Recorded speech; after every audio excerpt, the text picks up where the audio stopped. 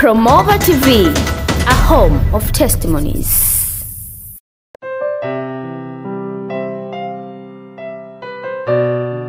Masaa matano mbinguni. Huu ni ushuhuda wake John Paul, aliyetembea masaa matano zaidi ya kaburi. Ziara ya masaa matano huko mbinguni. Mimi mwandaaji na msimuliaji wako katika ushuhuda huu, jina langu ni Jacktan Msafiri. Kupata shuhuda zaidi, tembelea channel yetu ya YouTube ambayo inafahamika kwa jina la Promover TV. Promover, Promover TV. Karibu. Na wasalimu nyote. Naitwa John Paul. Nilizaliwa katika familia ya watoto 7. Mimi ndiye mkubwa katika familia yangu na mimi ni baba wa watoto 8. Wazazi wangu walikuwa Wakatoliki. Nilikuwa nikifanya kazi katika ubalozi wa Amerika. Kipindi kile ninachotaka kukuambia kipi kilitokea. Nilikuwa nikienda kanisani, lakini nikiwa Mkristo wa jina tu, Mkristo wa mwili. Nimesema kwamba mimi ni kutoka kwa familia ya watu 7. Mtoto wa 4 wa familia yangu alikuwa kwenye muziki wa kidunia. Kwa wakati fulani tulihisi kwamba ilibidi atambulike, kwa hivyo alienda kujiunga na moja ya bendi kuu za muziki wa nchi yetu. Alikuwa mgeni mzuri sana na hakufurahi juu ya hadhi yake katika bendi hii. Kwa hivyo alienda kushauriana na wataalamu ili ajulikane. Alihitaji kutoa kafara ya wanadamu ili kuwa mtu mashuhuri wa kitaifa. Alienda kumtoa mama yangu na baba yangu kama dhabihu za kibinadamu kwa shetani. Kisha aliombwa nitoe kama dhabihu ya kibinadamu kwa shetani. Matokeo yake niliugua ugonjwa na nikalazwa hospitalini. Siku hiyo familia yangu yote ilikuwa imekusanyika katika eneo la kusubiria hospitalini. Ilikuwa usiku wa manane, daktari alipokwenda kutangaza habari za kifo changu kwa mke wangu ambaye alianguka chini. Daktari alimpa mke wangu kitambaa cheupe kufunika maiti yangu. Wakati huo niliacha mwili wangu na nikaanza kuutazama. Niliwaona wagonjwa kwenye chumba cha dharura. Kisha nikatoka kwenye chumba cha dharura na nikasogea kuelekea eneo la kusubiri. Nilipofika katika eneo la kungojea pale, niliona familia yangu wote walikuwa wakilia. Nilimwona mke wangu na watoto wangu. Niliona kaka yangu na dada zangu na familia yote wakilia. Wote walikuwa wakiniomboleza. Ilikuwa chungu kuona eneo la tukio, lakini hakuna kitu ambacho ningeweza kufanya. Nilikuwa katika mwelekeo mwingine. Kwa kweli nilikuwa nikimuita mke wangu, lakini hakuweza kunisikia. Nilijaribu kumgusa, lakini sikuweza kuanzisha mawasiliano ya mwili. Nilikuwa nikifikiria kwamba maisha ni haya tu tunayoyaona duniani, lakini nilikuwa huko katika ukweli mpya. Kisha nikaiacha familia yangu pale kwenye chumba cha kusubiria na nikatoka nje ya hospitali kupitia lango kuu. Lakini kuna kitu kilikuwa cha kushangaza. Kawaida kulikuwa na nyumba za mjini karibu na hospitali. Kulipaswa kuwa na nyumba nje ya hospitali.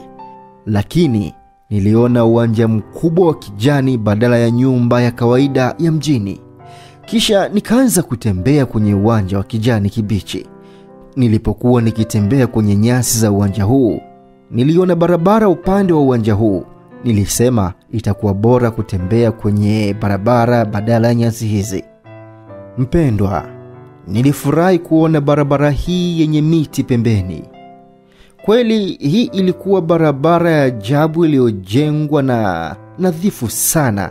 Ilijengwa na dhahabu safi, na maanisha dhahabu ya mbinguni. Niliweza kuona picha yangu kwenye barabara hii kama kwenye glasi ya kioo. Barabara ya dhahabu ilikuwa kubwa na sikuweza kuona mwisho wake.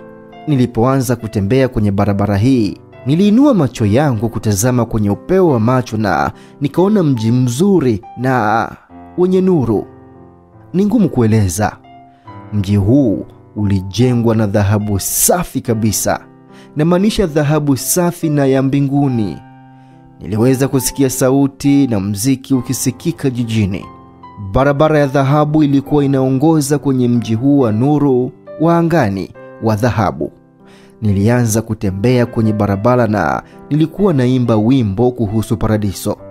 Wakati nilikuwa nikitembea katika barabara hii, niliona hakuna mtu mwingine isipokuwa mimi.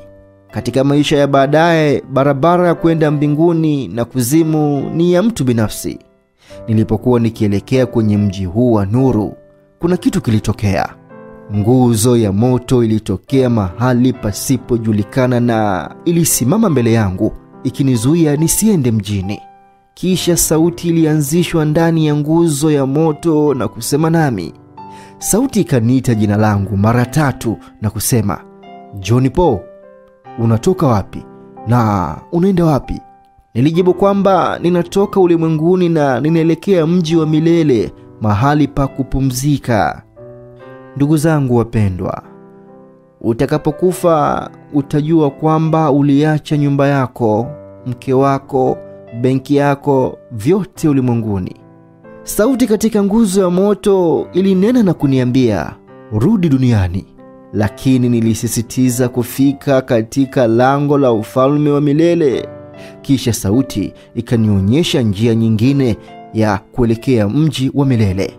Nilikuja kuelewa hili baadaye, lakini baada ya kutembea katika mwelekeo nilioonyeshwa na nguzo ya moto, sikuweza kuona mji.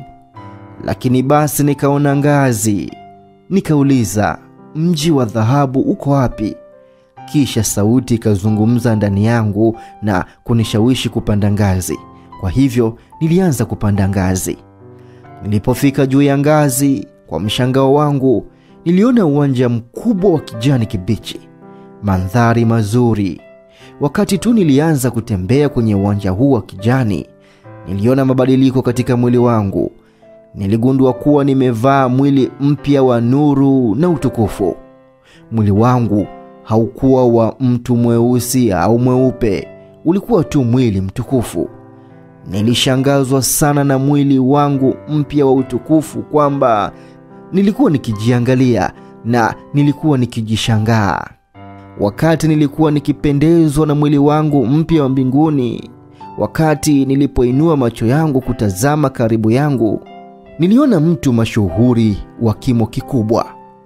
Alikuwa amejaa utukufu na wa kushangaza. Mtu huyu wa nuru anaonekana na shughuli. Kwa kweli alikuwa karibu na meza ambayo ilikuwa ya dhahabu safi kabisa. Meza haikuwa na mwanzo wala mwisho. Ilienda umbali mrefu kadri ya macho yanavyoweza kuona. Mtu huyu alikuwa akipanga uma za dhahabu, vijiko vya dhahabu na sahani za dhahabu kwenye meza hiyo isiyokwisha. Wakati mtu huyu alinitazama, niligundua kuwa macho yake yalikuwa kama miale ya moto. Sikuweza kumtazama, kwa hivyo nikafunika macho yangu na nikaficha uso wangu. Aliniita na kuniuliza, "Unaenda wapi?" Nilijibu, "Ninatoka ulimwenguni na ninaenda kwenye jiji la milele, mahali pa kupumzika." Akaniambia, "Unauliza maswali juu ya mwili wako mpya?" Nikasema, "Ndiyo, sijawahi kuona kitu kama hiki hapo awali." Kisha yule mtu akaniuliza, "Je, unajua uko wapi?" Akasema, "Uko peponi." Nikasema, "Unamaanisha nini? Unaniambia kuwa hii ni paradiso?" Nikasema, "Ikiwa ndivyo ilivyo, ningepaswa kuwaona malaika na watakatifu, lakini unaonekana uko peke yako hapa." Nikamwambia mtu huyu, "Unaniambia kuwa tuko paradiso. Je, unamaanisha kwamba watakatifu wote waliokufa wako hapa, mahali hapa? Je, Ibrahim yuko mahali hapa? Na Musa pia? Ikiwa ndivyo ilivyo, nionyeshe Abrahamu." Mtu mwenye nuru na mkali wa nuru alinitazama, akatikisa kichwa na akatabasamu. Akaniuliza, "Unataka kufanya nini na Ibrahimu?" Nilimjibu, "Nitasadiki kwamba nipo paradiso ikiwa nitamwona." Ndipo nikamwona mtu huyu ambaye alikuwa Yesu Kristo mwenyewe akielekea mbele. Ni kama alikuwa akiashiria watu waje kwake. Mara nikaona malaika wawili wakitokea na kutua mbele ya mtu huyu Yesu Kristo. Waliitikia ishara. Niliona kuwa malaika hawa walikuwa waking'aa na kuangaza. Nilimwona Yesu akiongea na wale malaika wawili kana kwamba alikuwa akiwapa maagizo. Baadaye wale malaika wawili walioruka na kutoweka. Halafu Yesu aliendelea kupanga mitungi na sahani za dhahabu kwenye meza nzuri ya dhahabu. Dakika chache baadaye nikawaona wale malaika wawili wakijitokeza tena na kutua. Niliona kwamba kulikuwa na mtu wa tatu katikati yao. Baada ya kumwacha mtu huyu, niliwaona wale malaika wawili wakiruka na kumwacha nyuma. Mtu huyu alikuwa akitembea si mbali nami. Niligundua kuwa alikuwa amevaa taji kichwani ambayo ilikuwa imepambwa na nyota za dhahabu kote. Ndipo nikamwona mtu huyu akitembea na kwenda zake. Alipofika mbali, Bwana Yesu Kristo ambaye alikuwa akipanga sahani mezani, ingawa sikuweza kumtambua, aliniuliza, "Je, ulimwona Ibrahimu?" Nikasema, "Hapana, sikumwona Ibrahimu." Akaniuliza, "Umeona nani?" Nilimjibu, "Nilimwona kijana akitembea si mbali nami na kwenda zake." Kweli Ibrahimu anaonekana kuwa na umri wa miaka 17 au 18. Anaonekana kama kijana. Yesu aliniuliza, "Je, wewe ni Mkristo?" Nikasema, "Mimi ndiyo." Akauliza tena, "Je, unasoma Biblia?" Nikasema, "Ndiyo, ninafanya hivyo." Kisha Yesu akaniambia, "Ikiwa ungekuwa Mkristo kweli, usingeshangaa juu ya mwili wako mpya. Kuna miili ya mbinguni na miili ya kidunia, lakini uzuri wa miili ya mbinguni ni tofauti na ule wa duniani. Ungekuwa umetofautisha mwili wa kidunia na mwili wa mbinguni." Yesu alisema, "Kijana yule uliyemwona akitembea karibu nawe alikuwa Ibrahimu." Nikagoma, hawezi kuwa Ibrahimu. Kisha nikamuuliza Yesu juu ya Musa. Alikubali ombi langu. Nilimwona kijana mwingine akijitokeza. Aliletwa na malaika wawili wenye mwangaza chini ya maagizo ya Yesu Kristo mwenyewe. Musa alikuwa amevaa mikanda miwili, mmoja kwenye kiuno chake na mwingine akiwa ameufunga begani na ubavuni. Nikamwambia Yesu ambaye alikuwa bado anaandaa vyombo kwenye meza ya dhahabu, "Watu unaowaleta kwangu sio wale ninaowaulizia." Yesu aliniuliza, "Je, unaotafuta Ibrahimu na Musa wa aina gani?" Nikasema, "Lazima wawe wazee, lazima wawe na wafanyakazi na lazima wawe na ndevu ndefu." Yesu alitabasamu. Nilishindwa kuelewa kuwa nilikuwa nikiongea na Yesu Kristo mwenyewe. Nikasema, "Je, ninaweza kumwona Bikira Maria, mama wa Yesu Kristo?" Kisha Yesu aliwaita malaika wale wawili tena na akawatuma wamchukue mama yake. Malaika wawili walimleta Mariamu. Alipokuja, alionekana pia kama mwanamke mdogo sana, kijana. Nilishangaa. Kisha nikamwambia Yesu aniruhusu nimuone Mtume Paulo. Yesu akaniambia, "Je, unataka nini hasa? Kwa nini unauliza kuona watu hawa wote?" Kisha aliwaita malaika na kuwatuma kwenda kumchukua Mtume Paulo. Wakati malaika alipomleta Mtume Paulo, ilikuwa ngumu kwangu kumtazama kwa sababu alikuwa akiangaza sana kana kwamba kulikuwa na nyota nyingi juu ya uso wake. Baada ya kunionyesha watu hawa kibiblia, Yesu alinionyesha saa. Akasema, "Je, unaona mahali ambapo mshale wa saa upo katikati? Umekamilika. Nenda uambie ulimwengu kuwa wakati umekwisha." Ndipo Yesu akaniambia, "Unashangaa juu ya meza hii. Ukirudi duniani, angalia kitabu cha Ufunuo sura ya 3 aya ya 20. Tazama, nimesimama mlangoni na kubisha. Mtu yeyote akisikia sauti yangu na kufungua mlango, nitaingia kwake na nitakula pamoja naye na yeye pamoja nami."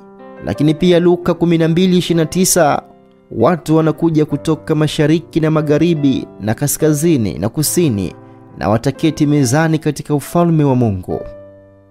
Yesu akaniambia, nenda ukauambie ulimwengu wanaosema tunywe na tule maana tutakufa, waambie kwamba hukumu inakuja. Mpendwa, Suleimani alisema tufurahi, lakini jua kwamba hukumu inakuja. Furahi kijana katika ujana wako, na moyo wako ukufurahishe katika siku za ujana wako. Tembea katika njia za moyo wako na mbele ya macho yako, lakini jua kwamba kwa mambo haya yote Mungu atakuleta hukumuni. Soma Mhubiri 11:9. Mpendwa, Bwana alitupatia maisha ya muda na uzima wa milele. Maisha ya duniani ni maisha ya muda mfupi kwa sababu mwili wa mwanadamu una idadi ndogo ya miaka duniani, lakini roho ndani ya mwili huishi milele. Ndipo Yesu akawaita wale malaika wawili. Walipokuja wakaniweka katikati yao na tukaanza kusogea. Tulipokuwa safarini, malaika akasema, tazama. Nilipoangalia mahali walipokuwa wanaelekeza, nikaona mashine inayoruka ikitembea katika mwinuko wa chini kidogo mbali na tulipokuwa. Niligundua kuwa ilikuwa gari la mbinguni. Nilishangaa. Kwa hivyo nikawauliza wale malaika, je, mna magari mbinguni? Malaika akajibu, kabla ya watu duniani kubuni magari, tulikuwa nayo hapa mbinguni. Kisha malaika akanituma niende kukagua gari la mbinguni, kwani lilikuwa katika barabara ya dhahabu. Nilikimbia katika barabara, na nilipofika karibu nikaona watu 9 ndani ya gari la mbinguni. Walisafirishwa hadi lango la mbinguni. Malaika wawili walipokaribia walisema, John Paul, watu ambao umewaona kwenye gari hili la mbinguni ni wafu katika Kristo. Malaika alisema, wakati mtu alikufa katika Kristo, atasafirishwa kwenda mahali pa kupumzika na gari hili la mbinguni.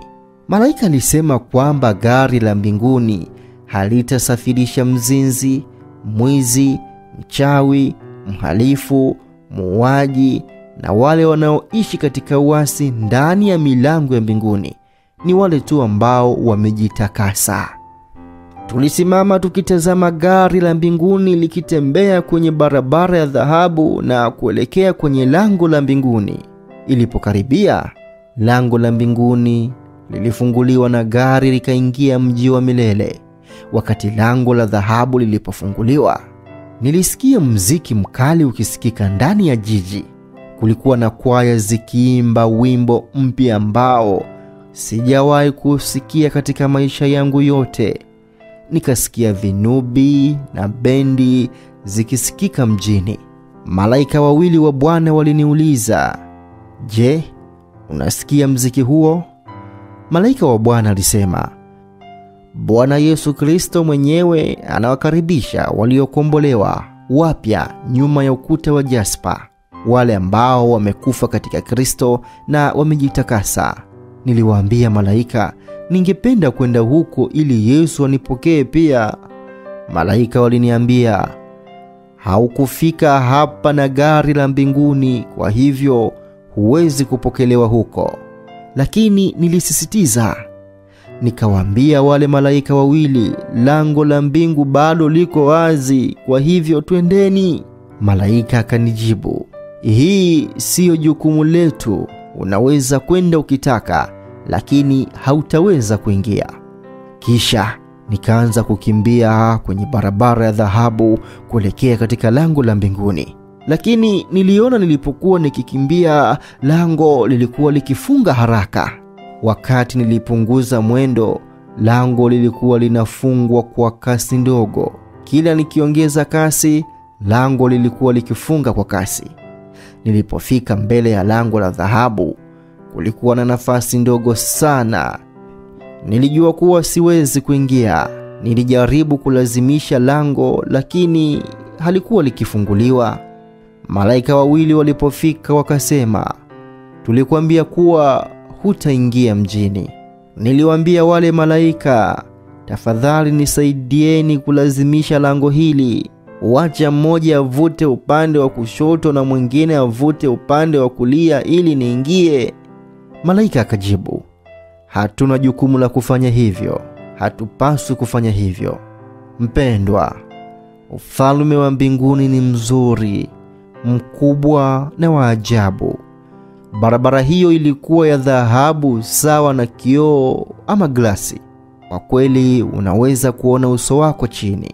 Kulikuwa na majengo ya dhahabu na usanifu kila mahali. Hakuna chochote duniani kinachoweza kulinganishwa na uzuri na utukufu wa ulimwengu wa mbinguni. Tuliposimama nje ya lango la mbinguni, malaika wa Bwana alinipa kifungu katika Ufunuo 14 mstari wa 13. Nikasikia sauti kutoka mbinguni ikiniambia, andika, heri wafu wanaokufa katika Bwana tangu sasa na kuendelea.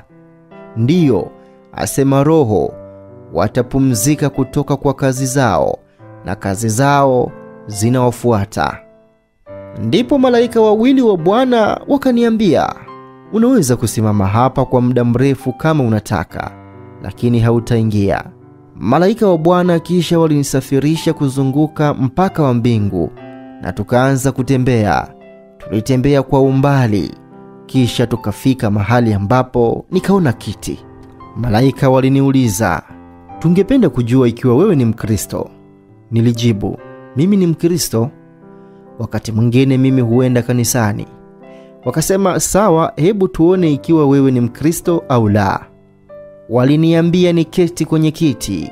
Baada ya kukaa kwenye kiti hicho, kile kilichofuata hakikuwa tofauti na teknolojia ya sinema. Kwa kweli niliona ubao mweupe na kisha picha za maisha yangu zilioneshwa kwenye ubao mweupe, na nilitazama video ya maisha yangu. Niliangalia siku ya kuzaliwa kwangu. Sinema hii ilikuwa inaonyesha dakika, saa, siku, mwezi na mwaka.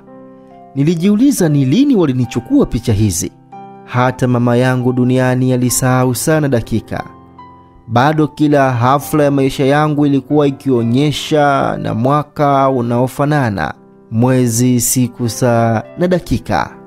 Nilitazama picha za utotoni mwangu, nilipokuwa mtoto mchanga na nilipokuwa na umri wa miaka 5. Niliangalia wakati nilianza kuiba nikiwa mtoto, wakati nilianza kufanya maovu. Niliangalia wakati nilikuwa na miaka 10 na 20. Matukio mazuri ya maisha yangu yalionyeshwa kwenye ubao huo. Nilionyeshwa tukio la maisha yangu wakati nilikuwa na miaka 25. Nilikuwa katika hoteli na mwanamke tukifanya zinaa. Nilikuwa na aibu kutazama picha hizi za uasherati. Ingawa nilikuwa nimeoa katika kipindi hicho, nilikuwa nikifanya uasherati na mwanamke katika hoteli. Nilijaribu kufumba macho kutotazama picha hii, lakini sikuweza kujizuia kuiona. Malaika akasema, huwezi kuzuia picha hizi, kila kitu kimefunuliwa. Niliwauliza malaika, ni vipi mmepiga picha hizi? Wakajibu, je, hujui kwamba Mungu ameanzisha kamera za kurekodi kila kitu kinachotokea duniani? Walisema, wakati wa jua ni shahidi wa kila kitu kinachotokea duniani, na unapolala mwezi pia unashuhudia kila kitu usiku. Hata nyota angani pia ni mashahidi wa matendo maovu yaliyofanywa usiku. Miili hii mitatu ya mbinguni inarekodi shughuli za wanadamu wakati wa mchana na usiku. Kisha tukaondoka mahali pa sinema.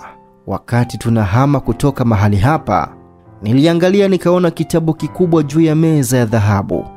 Kitabu kilifunguliwa. Kurasa za kushoto za kitabu zilikuwa za roho zilizopotea na zile za kulia zilikuwa za wale waliokombolewa. Nilikwenda kuangalia jina langu ili kujua hali yangu ya kiroho.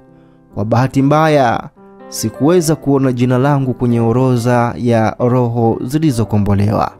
Ni wakati nilipoangalia kwenye kurasa za nafsi zilizopotea, ndipo niliona jina langu na nikaanza kulia, kwa sababu hapo awali Niliona kwa macho yangu jinsi roho zilizopotea zilivyoteswa katika makao ya wafu. Nilifikiria juu ya watu ambao walichomwa kwenye matungu ya maji. Nilijua kwamba nilikuwa nikielekea huko. Wakati nilikuwa nikilia, malaika mmoja alikuja kunigusa begani na kuniuliza, "Unalilia nini?" Nilijibu, "Jina langu liko upande wa kushoto wa kitabu katika kurasa za nafsi zilizopotea. Ninaelekea mahali pa mateso." Malaika akaniambia, "Neema ya Mungu iko juu yako John Paul.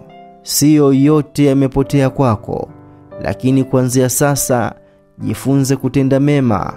Bwana ataondoa jina lako kwenye orodha ya nafsi zilizopotea." Kisha tukatoka mahali hapa na tukaendelea na safari. Kisha malaika wa Bwana walinipeleka hadi kwenye kiti cha enzi cha Bwana Yesu Kristo. Tulitua mbele ya mwangaza mkali na wenye nuru ambayo ilikuwa ikiangaza na kupendeza. Kiti cha enzi kilifunikwa na upinde wa mvua. Akaniambia, "Mwanangu, njoo kwangu." Wakati mtu huyu anayewaka moto wa nuru aliponiita, nilijazwa na amani ambayo sikuwahi kuisikia hapo awali maishani mwangu. Aliniita na akanikumbatia na kuniambia, "Mwanangu, kwa nini usiende kanisani kusali?" Nikasema, "Wakati mwingine mimi huwa naenda." Bwana akasema, "Hapana, huendi. Lakini lazima uanze kwenda kanisani kuomba. Unanisikia?" Nikasema, "Ndiyo, nitafanya hivyo Bwana." Bwana Yesu alisema, "Unarudi ulimwenguni. Utaambia ulimwengu kila kitu ulichokiona hapa." Kisha Bwana Yesu aliniambia nipige magoti. Nilipiga magoti mbele ya Yesu na akaweka mkono wake wa kulia juu yangu.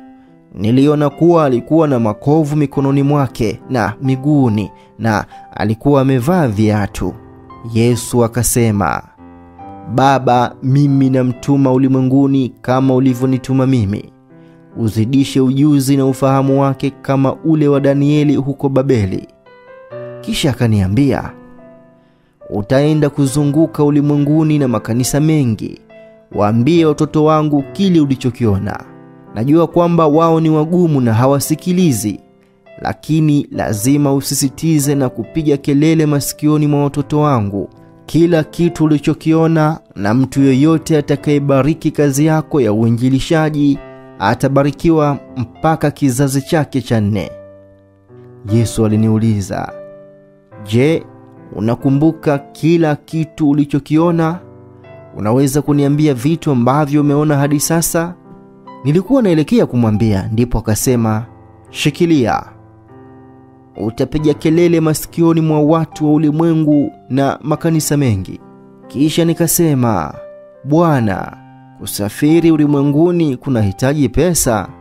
Yesu akasema, "Usijali. Pesa mimi ndiye ninayegusa mioyo ya wanadamu." Kisha Bwana aliniambia nijiunge na wale malaika wawili. Nilipinga kwa sababu niliogopa watanipeleka kutembelea kuzimu. Lakini kwa kuwa Yesu alisisitiza, neno lake lilinijaza amani. Kisha nikajiunga na wale malaika wawili na yeye akatoweka. Wale malaika wawili wakaniuliza, "Je, unafahamu yule mtu uliyekuwa ukiongea naye?" Nilikuwa nikisita kujibu. Nikasema, "Sijui." Lakini alikuwa na makovu mikononi mwake na miguu miwili. Kulikuwa na muhuri kwenye paja lake na vazi lake. Nikamuuliza malaika juu ya muhuri huu. Nilipewa kifungu cha Ufunuo 19 aya ya 16. Wakasema, "Soma ndipo utaelewa." Ufunuo 19:16 inasema, "Na juu ya vazi lake na juu ya paja lake jina limeandikwa, Mfalme wa wafalme na Bwana wa mabwana."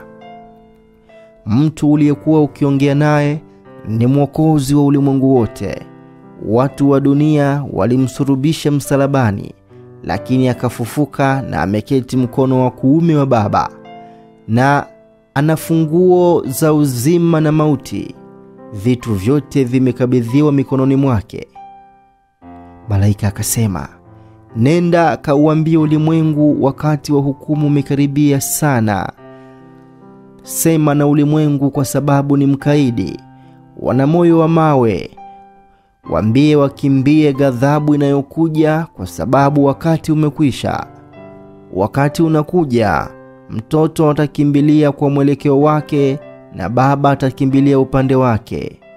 Mwana wa Mungu yuko karibu kuhukumu ulimwengu. Tulipoendelea kuzunguka ulimwengu wa mbinguni, nilistaajabu kwa sababu vitu vyote vilikuwa vipya kwangu.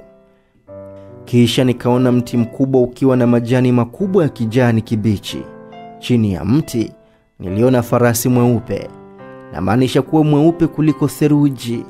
Farasi alikuwa akiangaza. Kulikuwa na malaika aliyeweka vifaa vya vita juu ya farasi. Malaika mwingine alikuwa akimtunza farasi huyu tu. Ndipo nikagundua juu ya farasi huyu mweupe muhuri ambao niliona kwenye vazi na miguu ya Yesu Kristo, ulioandikwa katika Ufunuo 19:16. Naye ana jina limeandikwa juu ya vazi lake na kwenye paja lake, Mfalme wa wafalme na Bwana wa mabwana. Malaika waliniambia, wakati umefika wa mpanda farasi mweupe kupanda farasi wake. Atakusanya jeshi la mbinguni na atashuka duniani kupigana vita na kushinda nguvu za giza, kwa maana wakati umekwisha. Imeandikwa katika Ufunuo 19:11, na nikaona mbingu imefunguliwa, na tazama farasi mweupe, naye akakaa juu yake. Aliitwa mwaminifu na wa kweli, na kwa haki hukumu na kufanya vita. Malaika akaniambia, haupaswi kukaa kimya, uambie ulimwengu kile unachokiona hapa.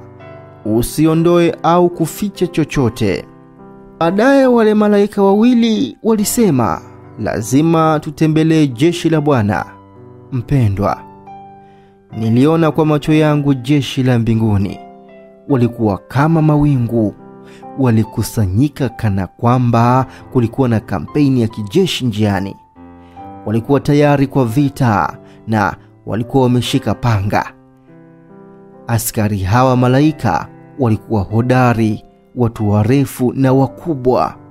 Kwa kweli niliona aina tatu za malaika katika ufalme wa mbinguni. Nikawaona wale malaika waliokuwa na mabawa mawili. Hawa ndio wajumbe ambao wametumwa juu ya ulimwengu. Kisha nikaona malaika wenye mabawa manne. Malaika hawa wanne ni malaika wa mapambano na vita. Biblia ilitaja mabawa manne ya malaika katika kitabu cha Ezekieli sura ya 1 mstari wa 5 hadi wa 9. Inasema, pia kati yake ilitoka mfano wa viumbe hai vinne, na hivyo ndivyo walivyoonekana. Walikuwa na mfano wa mtu, na nyuso 4 zilikuwa kwa kila mmoja, na mabawa manne kwa kila mmoja, na miguu yao ilikuwa miguu iliyonyoka, na nyayo za miguu yao zilikuwa kama nyayo za mguu wa ndama, nao waling'aa kama rangi ya shaba iliyosuguliwa.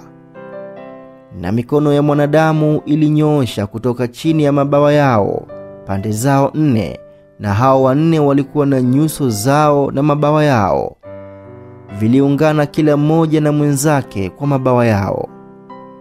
Hawakugeuka katika kwenda kwao, kila mmoja alienda mbele ya uso wake. Mwisho wa kunukuu. Malaika hawa huingilia katika dunia katika vita vyetu na vita dhidi ya nguvu za uovu. Imeandikwa katika Waefeso sura ya 6 mstari wa 12, kwa maana vita vyetu si juu ya damu na nyama, bali juu ya falme na mamlaka na watawala wa ulimwengu wa giza hili na uovu wa kiroho katika mahali pa juu. Kila wakati tunaposhiriki nguvu ya giza katika maombi, Bwana Yesu hutoa amri na maagizo kwa malaika mkuu Mikaeli, ambaye ni kamanda, na kisha Mikaeli anapeleka kikosi kinachofaa cha malaika wa askari kwa niaba yetu. Malaika askari ambao walikuwa wamekusanyika katika jeshi la malaika walikuwa chini ya amri ya malaika mkuu Mikaeli. Walikuwa wakubwa na wana mabawa manne. Niliambiwa kwamba mmoja wa malaika hawa wa mabawa manne ana uwezo wa kuharibu nchi yetu ya Kongo. Usifanye makosa. Malaika hawa walikuwa wamekusanyika wakisubiri amri ya kushuka juu ya dunia na kupigana na nguvu za giza, kwa sababu wakati umekwisha. Hakuna wakati zaidi uliobaki. Sitaacha kurudia kwako kuwa wakati umekwisha. Hizi ni siku mbaya. Jitayarishe kukutana na Bwana. Kisha nikaona malaika walio na mabawa 6. Malaika hawa wako mbele ya kiti cha enzi cha Bwana. Wana macho mwili mzima. Katika ufalme wa milele wa mbinguni nilikuwa na shida kuelezea ngozi ya watu mbinguni, kwa sababu ni tofauti sana na ngozi na nyama ya duniani. Ngozi na mwili wa watakatifu mbinguni sio mwili bali taa. Sikuweza kutambua watu weusi na weupe kwa sababu ya nuru tukufu ambayo ni muundo wao. Kwa maoni yangu, watu sio weusi wala weupe mbinguni. Wao ni watukufu na wanaangaza na kutoa mwanga mkali. Lakini niliweza kutambua au kutofautisha nyuso tofauti za watu tofauti tofauti. Mwili wa watakatifu na malaika hao ni watukufu sana. Lazima utambue kuwa miili ya mbinguni ni tofauti na miili ya ardhini. Miili ya mbinguni haiharibiki wala kuzeeka. Watakatifu wa mbinguni hawahitaji chakula ili kuishi. Hawana haja ya kuosha miili yao. Hawana haja ya kubadilisha nguo zao, ambayo ni sehemu ya mfumo wa mwili wao. Nguo zao ni za kikaboni. Miili ya mbinguni ni miili ya nuru na utukufu. Watu wamevikwa ujana na kutokufa katika mkoa wa mbinguni. Wakati tukiendelea na safari yetu katika ufalme wa mbinguni, nilionyeshwa mabenki mawili ya mbinguni. Nilishangaa. Benki ya kwanza ilikuwa hifadhi ya mbinguni. Kusudi kuu la benki hii ni kuhifadhi. Kumbuka Bwana Yesu alimwambia tajiri kabisa katika maandiko kwenye Mathayo 19:21, ikiwa unataka kuwa mkamilifu, nenda kauze mali zako na uwape maskini na utakuwa na hazina mbinguni. Halafu njoo nifuate. Mpendwa msikilizaji, hizi benki mbili zilikuwa kubwa. Ni kama mtaa mzima ni benki, kwa sababu majengo haya yalikuwa makubwa sana. Nilimuuliza malaika, "Je, una benki hapa katika ulimwengu wa mbinguni?" Malaika alinithibitishia.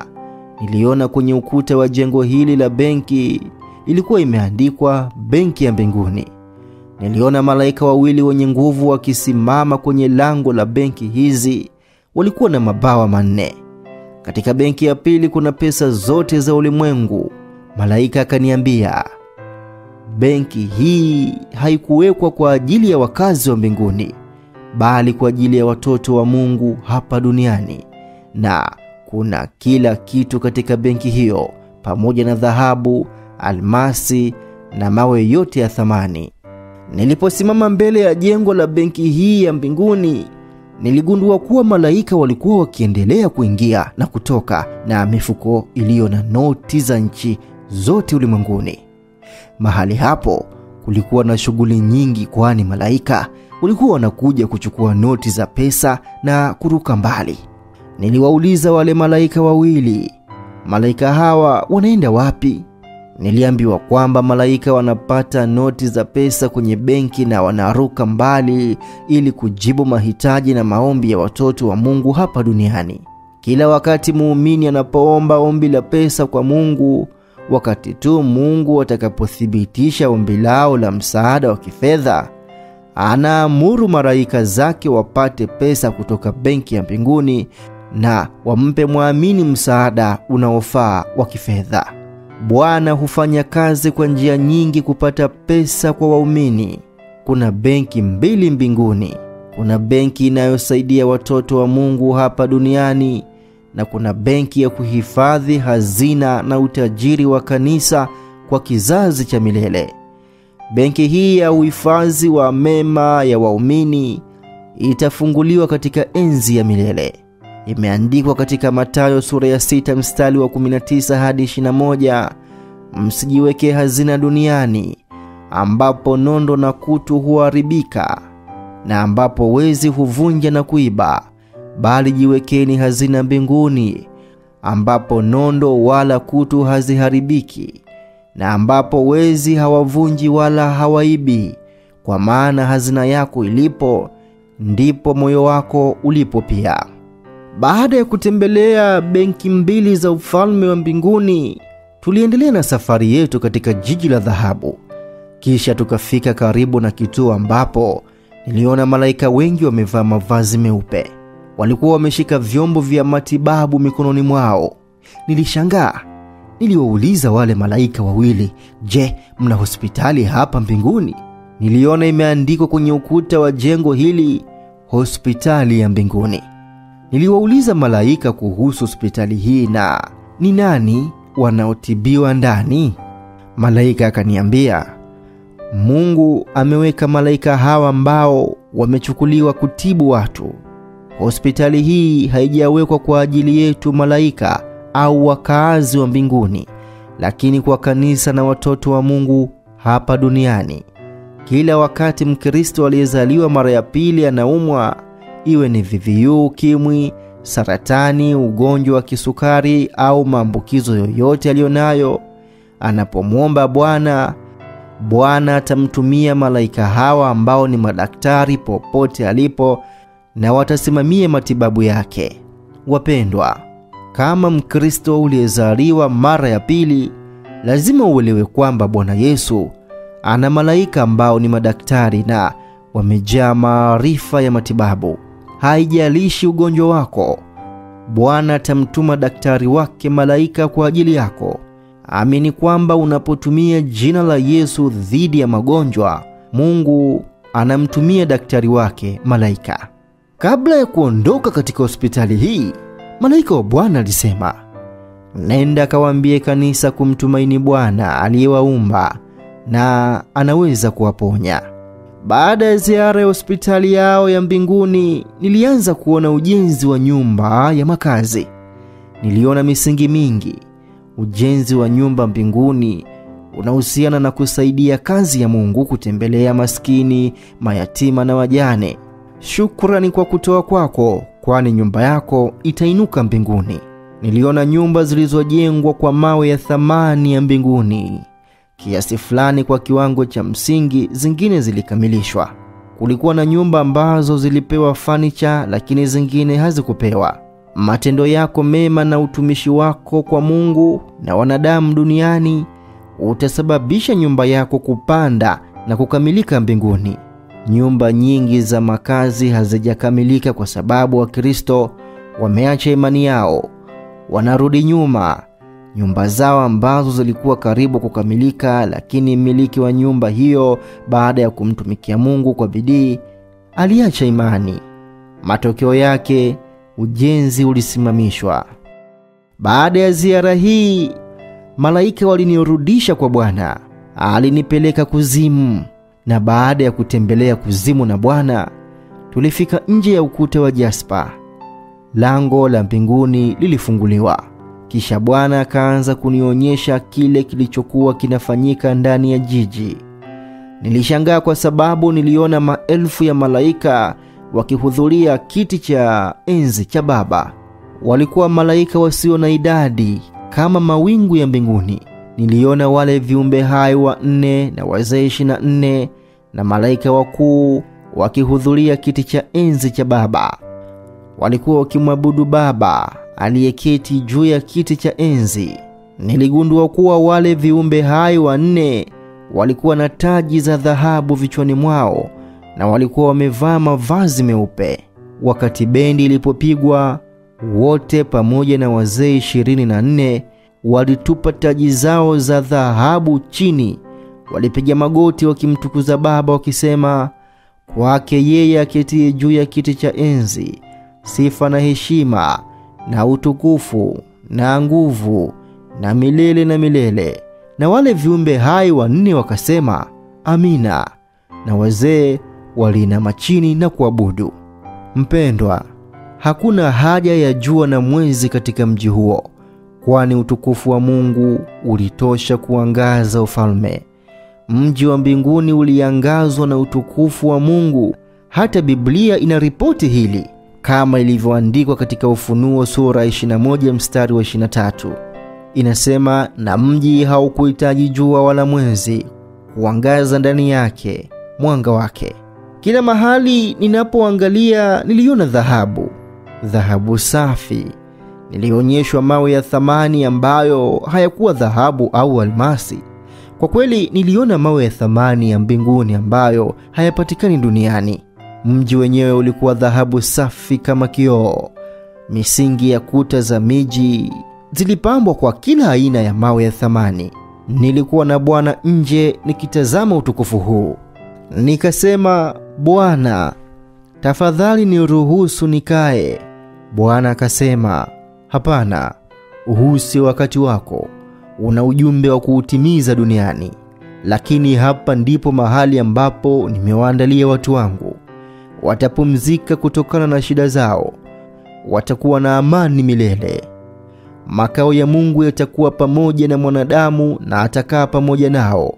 Watakuwa watu wake na Mungu mwenyewe atakuwa pamoja nao kama Mungu wao. Atafuta kila chozi kutoka katika macho yao, na hakutakuwa na kifo wala maombolezo wala kilio au maumivu, kwa maana mambo ya kwanza yamepita. Ndugu yangu mpendwa, siwezi kueleza utukufu huu. Lugha ya kibinadamu haitoshi kwangu kuelezea mambo haya. Bwana Yesu aliniuliza, je, uliona utukufu wa mji ule wa milele? Akaniambia, nenda uambie ulimwengu kwamba Shetani alikuwa hapa katika utukufu huu, na anajua jinsi mbingu ilivyo tukufu. Ndiyo sababu hasa hataki binadamu apate utukufu huu, kwa sababu amefukuzwa kutoka milele. Ibilisi anajua kuwa wakati umekwisha. Atakamatwa na kutupwa katika ziwa la moto. Waambie watu wangu wajihadhari na wawe na busara, kwa sababu hukumu iko karibu. Watu watawajibika kwa matendo yao. Bwana alisema, nenda kahubiri Injili na ushuhudie kila ulichokiona hapa. Yeyote atakayeniamini nitamsamehe dhambi zake na nitakuwa Mungu wake. Nitatembea naye na nitaandika jina lake katika kitabu cha uzima. Yeyote atakayeunga mkono Injili kwa pesa zake nitambariki hadi kizazi cha 4. Ndipo Bwana akasema, acha uende. Nikasema, Bwana, niende wapi? Sitaki kuacha utukufu kama huu. Bwana akasema, mwanangu, una ujumbe duniani. Nimekupa uwezo wa kuombea watu wangu. Wengi wao wamefungwa, lakini angalia sasa, muda umekwisha. Nilipoangalia saa nikaona ni saa 12. Bwana akasema, hakuna wakati tena. Nenda uambie wenyeji wa ulimwengu kile ulichokiona. Hakuna mtu atakayeingia kupitia lango isipokuwa kwa mimi. Huu ni ufunguo wa uzima na huu ndio ufunguo wa kifo. Mimi ndiye niliyefungua na hakuna anayeweza kufunga. Nguvu zote ziko mikononi mwangu. Nenda. Kitabu cha Ufunuo sura ya 1 mstari wa 18 kinasema, na aliye hai, nami nikafa, na tazama, mimi ni hai milele na milele, amina. Nami nina funguo za kuzimu na za mauti.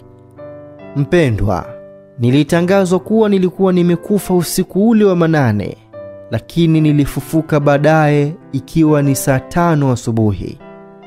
Mwisho wa ushuhuda.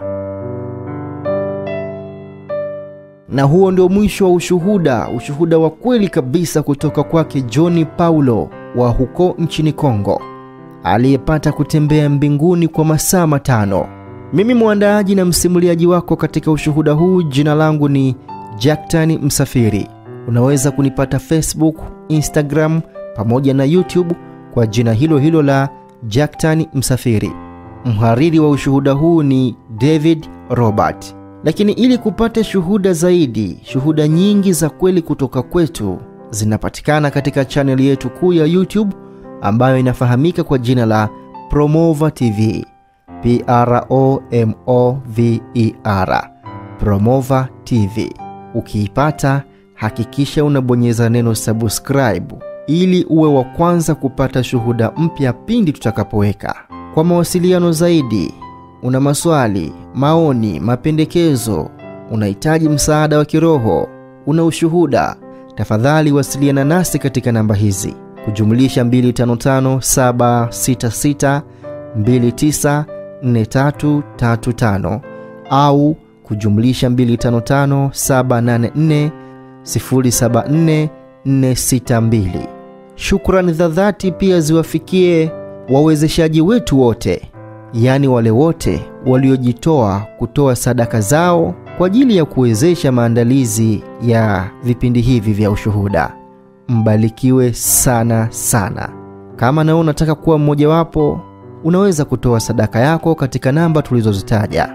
Unaweza pia kutumia namba hizo kututafuta ili kupata utaratibu zaidi wa jinsi ya kuwa mwezeshaji wa kila mwezi. Nikushukuru sana kwa kuweza kufuatilia ushuhuda huu, na tafadhali sambaza ushuhuda huu kadri uwezavyo na utabarikiwa sana sana. Sambaza kwa watu wengine. Nikutakia siku njema. Asante sana. Promover TV, a home of testimonies.